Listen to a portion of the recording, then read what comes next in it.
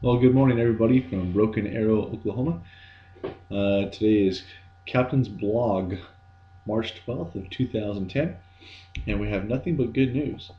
After much running around and documentation and everything else, we are closing on our house at 10 o'clock on Tuesday morning.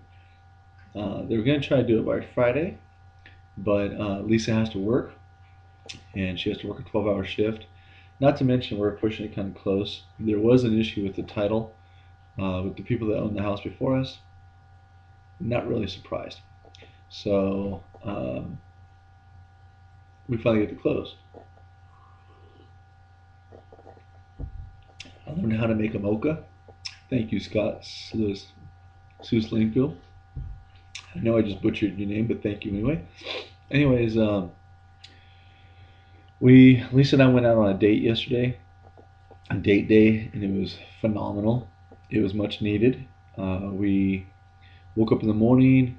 We took off. We went to this little place called Irish Pub. It's called Kilkenny's, and you can go to it tulsairishpub.com and had traditional Irish food, which was very good, different but very good. And then from there we went. I've been looking all over Tulsa. I've been to about a dozen coffee shops and have yet to find something that can make a good cup of coffee. So I went to this coffee shop called Coffee House on Cherry Street, right across the street from this Irish pub. Holy cow. Awesome. Awesome. Let's see. Then after that, we took off and we drove around Tulsa a little bit so Lisa could get more layout, and so could I. And then we went by Home Depot, spent money we didn't have. And no, we spent money, we bought some gardening stuff, portable greenhouses, started some flowers last night, um, which I'm looking forward to. I have to buy another little greenhouse because I ran out of room. But we're gonna have a lot of flowers, which is gonna be really cool. And then we went by. We found Habitat for Humanity in Tulsa, and we had a lot of fun there too. We got to see a lot of things that they had. Granted, a lot of it was junk, but what is that? One man's junk is another man's treasure. And you know Ryan, how funny he is. He likes all the little weird things. We were walking through, and Lisa saw an exit sign. One of the ones that are lit, like in a commercial building, brand new. And I got it for $5, and we hooked it up in Ryan's room last night. It glows and everything.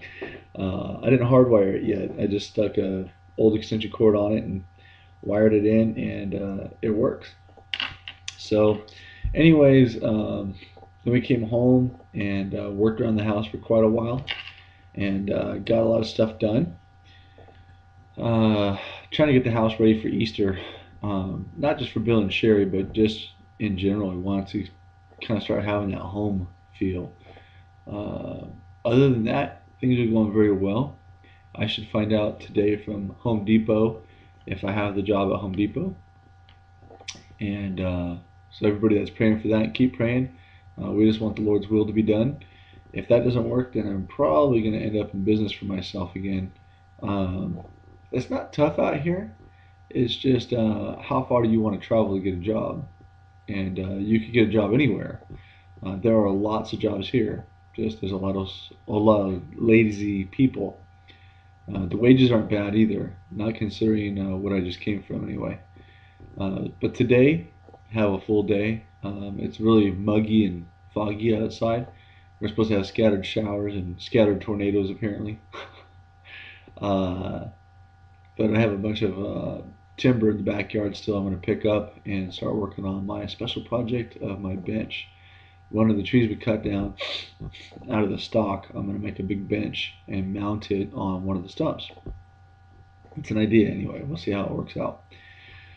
Um, Kids started spring break last night or yesterday, so they have 6 days off. Actually, if you think about 8 days, 9 days, 10 days, 10 days off. Thank you, teachers. Anyway, um, so I'm gonna put the kids to work this week too. They'll love that. So this is Captain's Blog, March 12th, 2008. signing off.